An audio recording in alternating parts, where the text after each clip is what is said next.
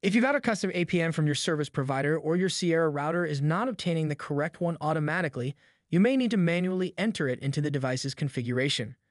To start, log into the router's user interface and navigate to the WAN/Cellular tab. Our SIM card is in slot 1, so we'll select this configuration on the left. This is a Verizon SIM with static IP address, so we'll enter that here. See other common APNs to the right. Once entered, click Apply at the top right. Click OK, then reboot the device by clicking the appropriate button. Wait while the device reboots. Note that you will be kicked off the Wi-Fi connection while this happens. Once the LEDs are stable again, reconnect and log back in to check your connection.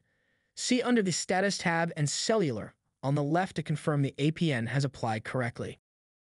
You may also verify your connection status here, as well as your static IP address, if applicable. For more helpful tips like this, remember to subscribe to our channel.